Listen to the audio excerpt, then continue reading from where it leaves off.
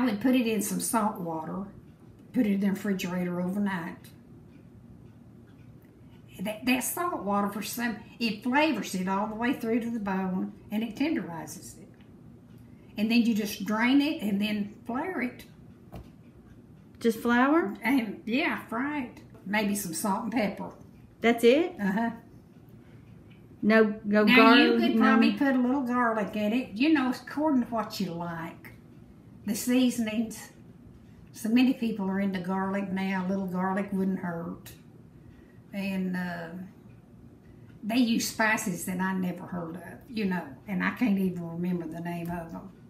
And then you had to dip it out and flour it to fry it. It was a lot of work, but it proved off through the years.